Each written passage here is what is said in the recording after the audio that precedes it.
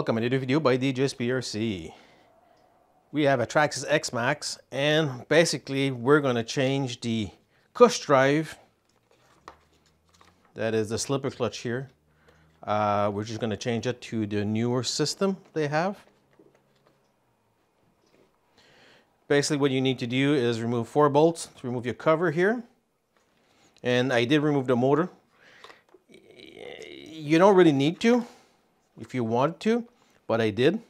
Just remember where your pins are. If you do remove those pins, that's going to be your meshing.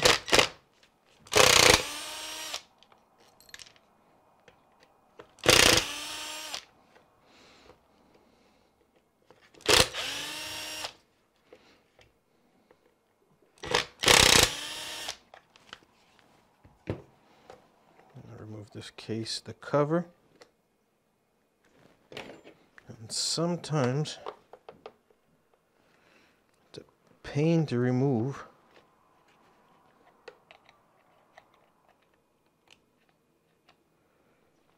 Come on, there we go. And I'll keep the screws on it, that way I know which one goes where. And we just need to pull straight out, and we have the complete assembly. Now what I'm going to do is move the truck aside. Bring this here, and I'm going to try to zoom in.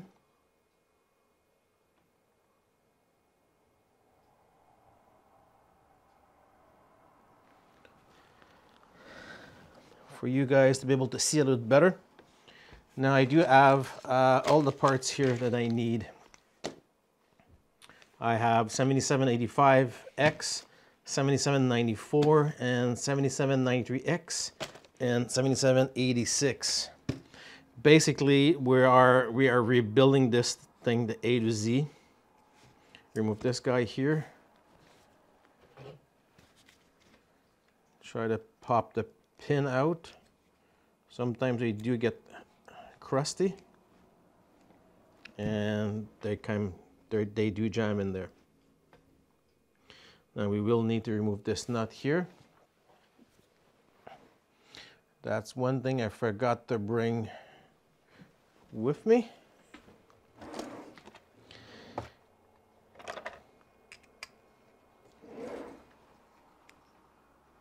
It is a 7mm. I got my MIP 7mm here.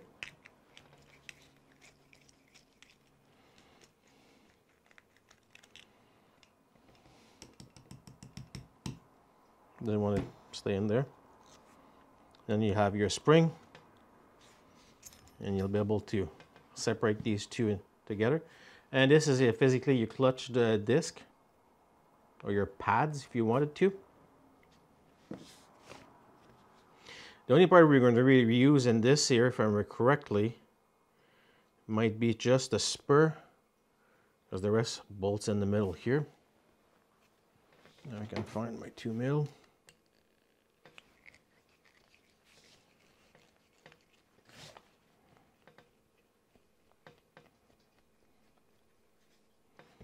And do this guy here.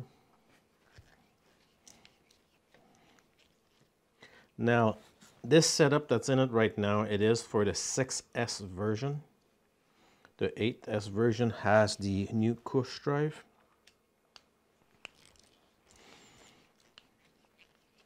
Because we are running 8S in this machine here right now.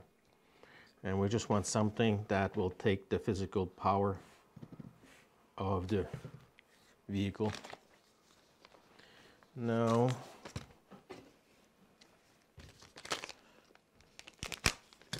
open these guys up.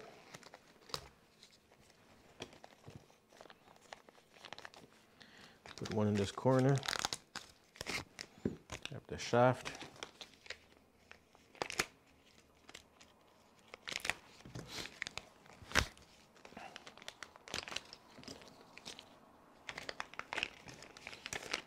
There we go. I don't know if you noticed too, I'm just keeping everything in their own corner. That way I don't physically lose anything.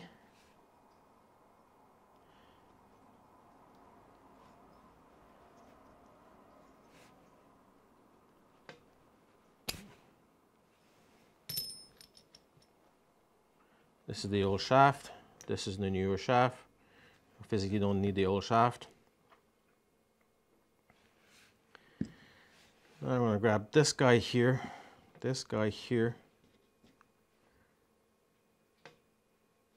and okay. One of the things I am noticing here that I don't have, do I need it?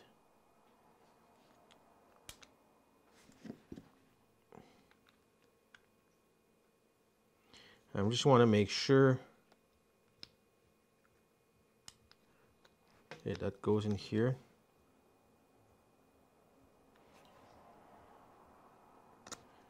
I'm just going to bolt this guy in here. And I am missing 3 screws. Guess that I forgot to grab.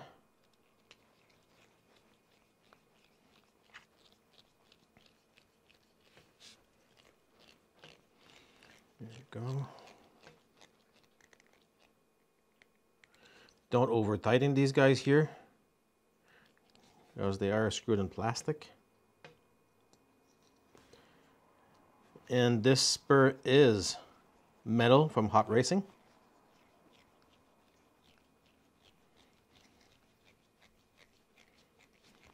You could do it with a drill, but easy to strip out.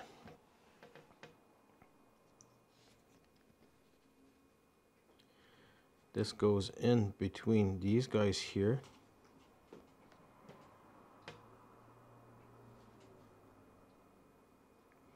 Now it does insert this way inside of it, in between these guys.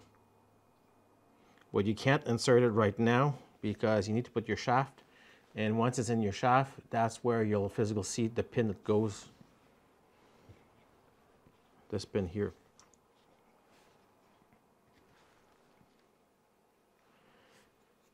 There's 2 sides of it.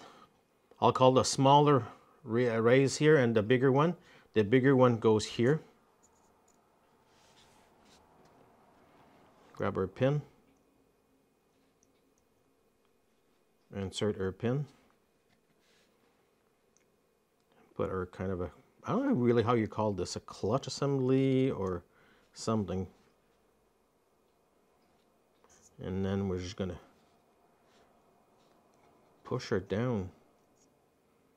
Put this kind of a in the middle. And insert our rubbery thingamajig. And now this goes dead center here, flattens everything. And these are 3 screws I am missing. And see, this goes inside of here. Now I need to remove it, because I forgot to put the other spacer that goes right here first. Then our pin. Then, yeah, no use, another gun. Stay there.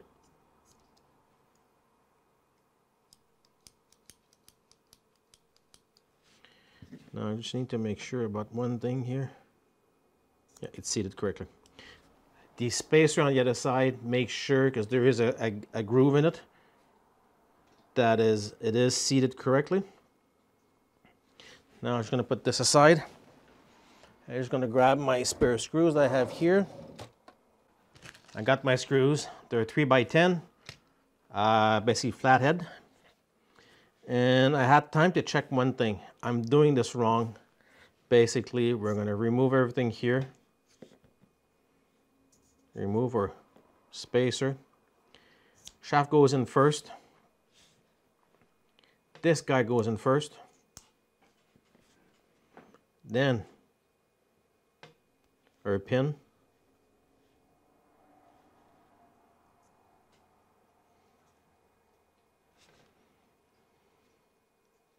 Seated this way. Now this guy here goes right there. Kind of does a lock. Okay. And then our clutch pad. I don't know how really, like I said, I don't know what you can call this. Now this fits a lot better than it did. Believe me. And now this goes on top. Now, and if it's some of you guys have the RPM speed sensor, this is where you insert your magnet. There's a place to insert it.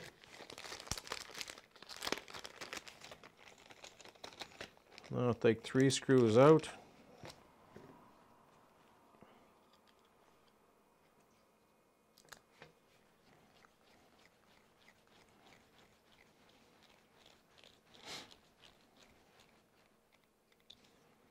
There we go. Now, if you have them too in stainless, you could put them in stainless, at least it won't rust. But unfortunately, I don't have any that's stainless right now. But again, a lot of these manufacturers, that's one thing they should do, especially around like a clutch pad or something. Put them in stainless. That way they won't be hard to remove and so harsh. Now I don't know why I have a gut feeling I might have missing a bearing here. Yeah, did the boo-boo again. There is a bearing that goes here. Yeah, I guess I need to remove this again.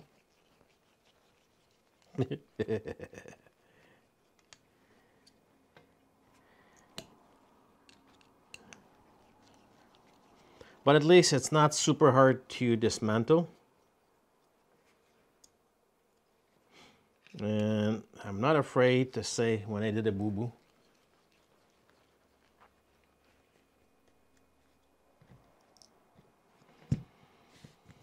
Pop this out straight. Remove this. Now just the size.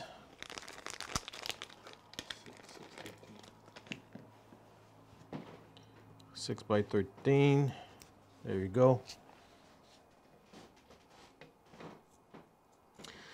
Normally, I'm a lot more organized, but I guess today I'm not. Again, this goes in. We have our funky washer. Put this guy back in again. Rubber screws.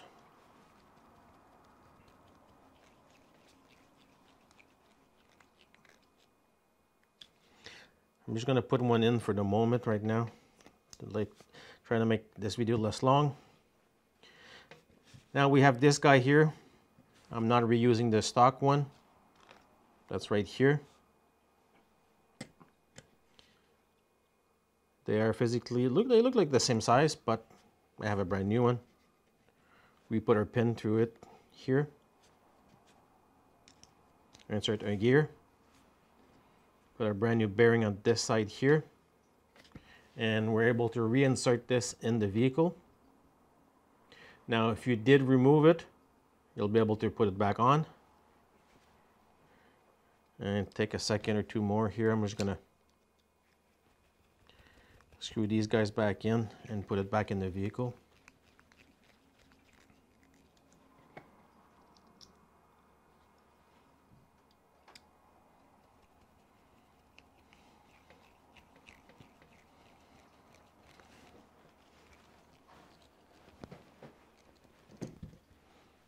Take this out of the way.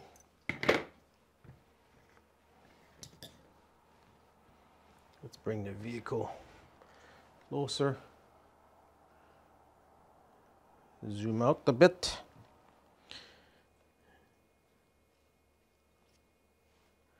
Make sure our bearing is seated at the end.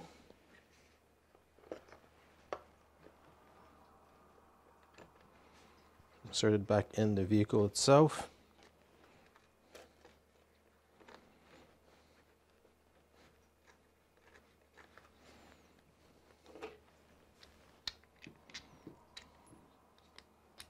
Take your gear cover. Now in this gear right here, where my finger pointing right now, you could put a little bit of marine grease if you wanted to. That will help.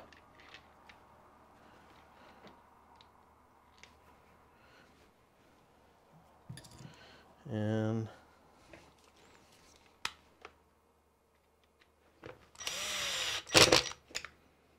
screw this guy back in.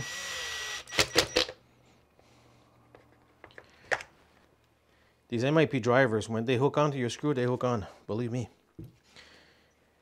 And you just repeat the step you just did. Your gear is right here. Put back your motor in.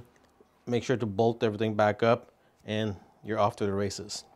Now, if you guys have any comment or question, post down below. I'll be glad to answer you guys. And don't forget, if you like this video, hit the thumbs up. And don't forget to subscribe. Thank you for watching.